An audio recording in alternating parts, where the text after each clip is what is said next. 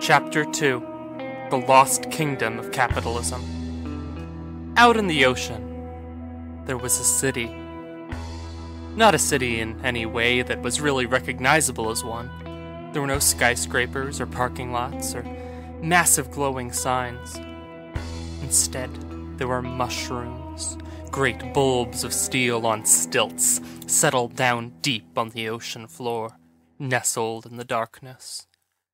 Graelyn could see them through the thick spotlights being poured on them for her convenience. The massive pieces of architecture that could house far more people than were actually living in them. Not that she knew that yet. The bulbs were linked together by tunnels of some transparent, thick material that held back the sea, and she was surprised how many windows there were. "That's hydrosite." She could almost hear the words trademark slip out after it. "It's John Errol's invention, a pressure-resistant transparent material. It's what they're using on spaceships now. It's really expensive to make, but it's strong. It's what they make Star Dreadnoughts out of. Of course, the military demands a huge discount. Capitalism be damned." Of course the military did. That was their job as the last real vestige of the United Nations, or any government for that matter that still existed anymore. Centrocorp tolerated their existence, only in the way one might tolerate any sort of necessary evil. If they could rule the solar system through profit alone, they would. If they could rule the solar system at all, they would. Sinking beneath the Atlantic, Graelyn closed her eyes for a moment and felt the rule slipping away. There was no Centro down here. No military, just John Errol's vision. "Will I get to meet Mr. Errol?" Dan shook his head. No, Director Errol is a very busy man." He emphasized the words director, and Graelyn knew instantly what kind of man he was. Director was a very special title.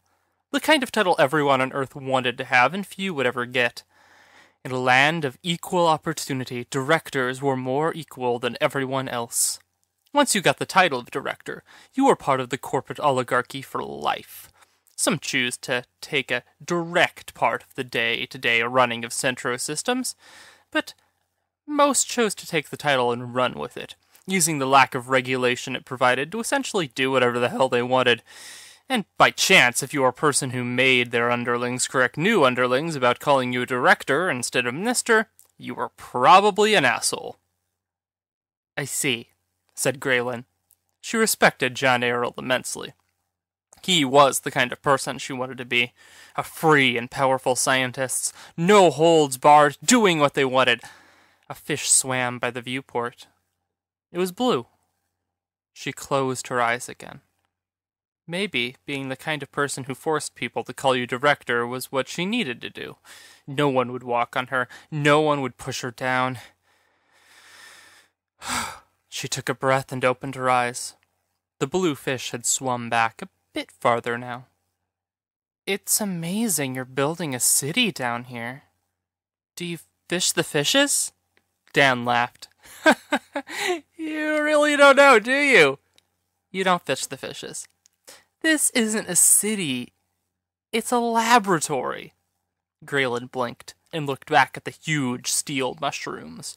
She'd been anticipating helping to build a sustainable underwater community away from the surface, away from people, away from everything. But she didn't feel betrayed or lied to. Her eyes grew wide. Curiosity grew in her. The cat meowed in its cage on the surface. She turned to Dan, fully invested, not even caring that she didn't really like him at all. "So, what are we here for?" He grinned. "I'll show you." The bathysphere connected with the station, and Graelyn made her way with Dan through the hallways that alternated between industrial steel with uncovered rivets to what was nearly aesthetic excess with long corridors of thick, transparent material that had works of art molded into its very form so that it was like walking through some sort of witch's ice palace. She supposed the duality fit a man like Errol. She knew very little about him personally, but she knew that he'd modeled his spaceship to have its front shaped like the ancient Egyptian god Anubis's head.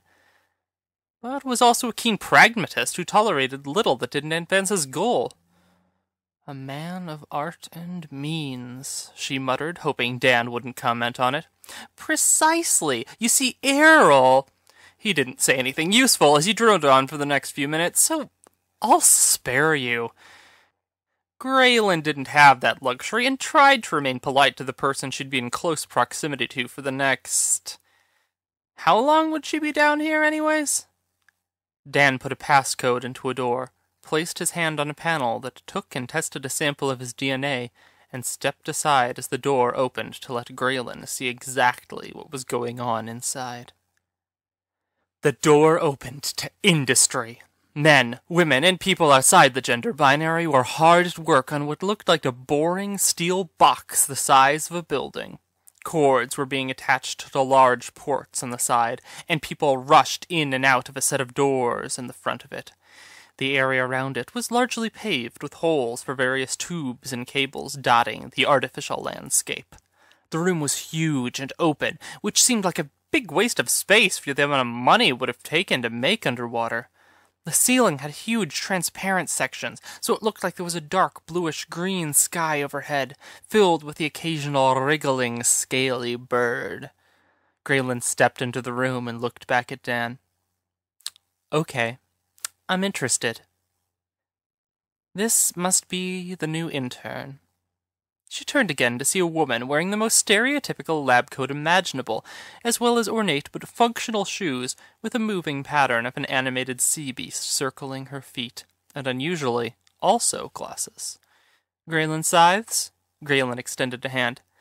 The very same. Dr. Kalama? She nodded. Hiriwa Kalama, you'll be down here for a while, unless we have a sudden breakthrough, so we may as well get on a first-name basis. Graelyn nodded. Of course, I'm a bit sketchy on what exactly we'll be having a breakthrough on, however. Hiriwa grinned. Well, be prepared to have your socks knocked off.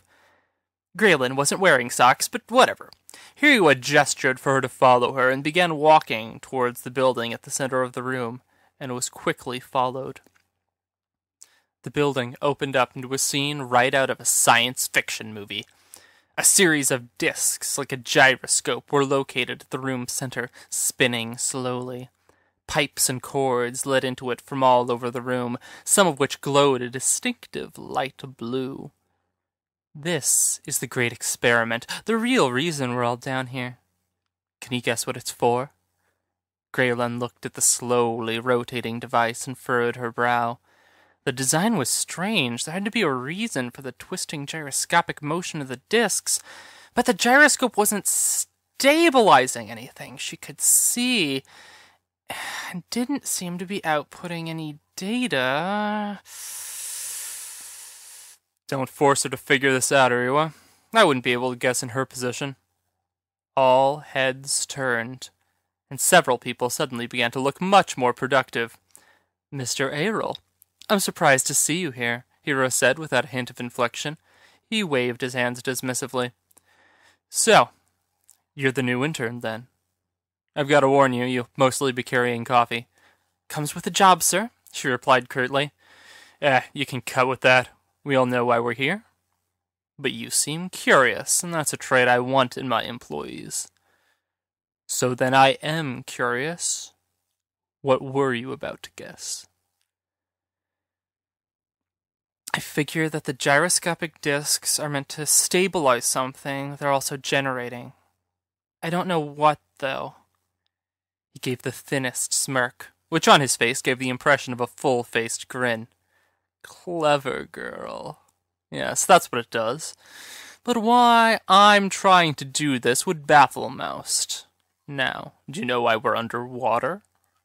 Graelyn could see Hiriwa rolling her eyes as Errol did exactly what he'd said not to do. No, sir. Not a clue.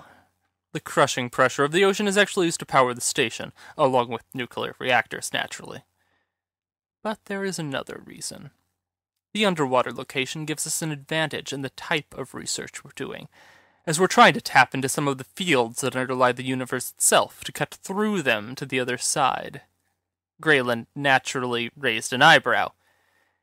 You're...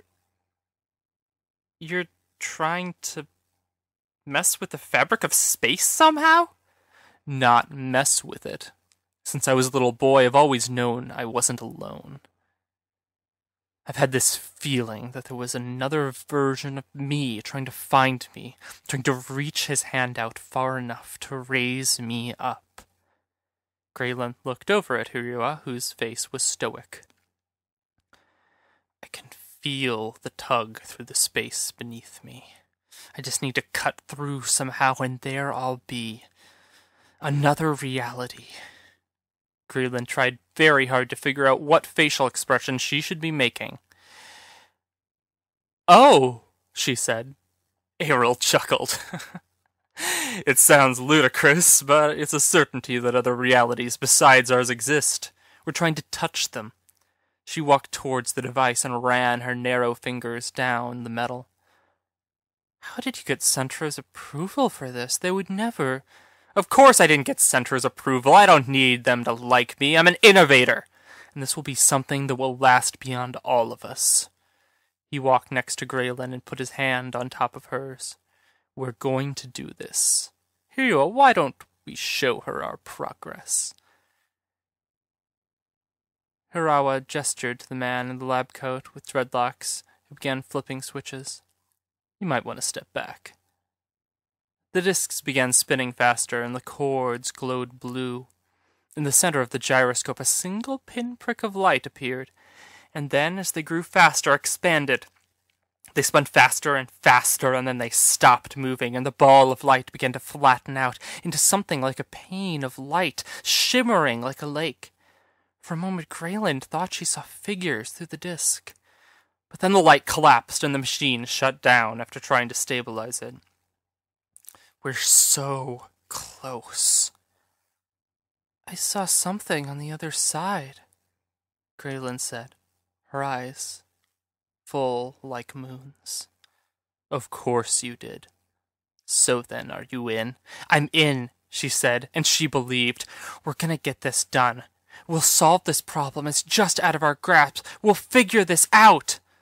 "That's a good girl," Ariel crooned. "But first, we need some lattes."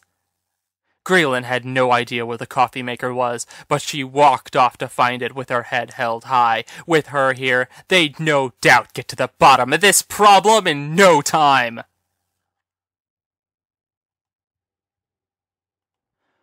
1 year later. Graelyn spun around in her desk chair, over and over again. She tried to keep her head twisting like a ballerina in order to avoid being dizzy, but she very much failed at that task and found herself getting very woozy. Kicking off one of the desks to send the chair into another rotation missed the blip on the radar. She kept spinning, and then she pushed off the console with her legs and spun the chair faster around the center of the room. 10 minutes passed like this. Then Graelyn got up and put the coffee grounds into the machine. She was very careful about the process, if half-hearted, and made sure the measurements were precise. Then she spun around the room some more and let out a droning "Ugh." Finally, the coffee was ready, and she poured several tall cups, filled them to the drinker's specifications by memory, and grabbed her wireless earbuds. Popping them in, she pulled out her tablet and selected a song, Miracle Goodnight by David Bowie, the usual choice. She let the first few beats sink into her system, and balancing a tray of cups on each hand, slipped out of the monitoring room. Alone in the slick glass and steel hallways, Graelyn began to bob, her feet getting into the rhythm of the music. Heart tell me turn it around, head tell me make it all right, nobody dancing, miracle good night. She broke out into a dance, passing the statue of Artemis, and then instantly stopped as she entered Dan's office.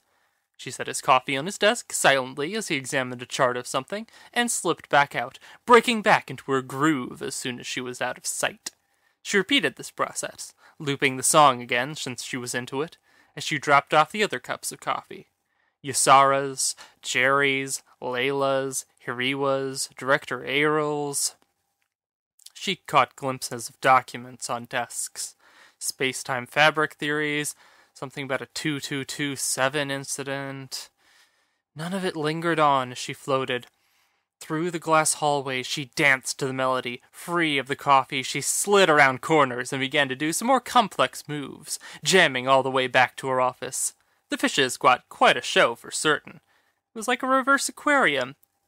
Ragged-limbed and hungry mama, miracle no more. She sat back down and began to spin in the chair again. Day in, day out. She almost missed the radar again. But as she turned, she caught the movement out of the corner of her eye. Still spinning, she stopped herself and tried to focus on what was on the radar screen as the world shifted slowly back into focus. Lots of things showed up on the radar, but nothing like that. For one thing, it was descending way too rapidly and wasn't waggling around like a big fish. Something must have fallen from the sky and plopped right down through the depths of the ocean to say hello in an uncontrolled and deadly plummet. She first pressed the wrong button on the console and cursed, but then hit the comm button. "Hey, Jerry, anything scheduled to be dropped from the surface for some reason around here?"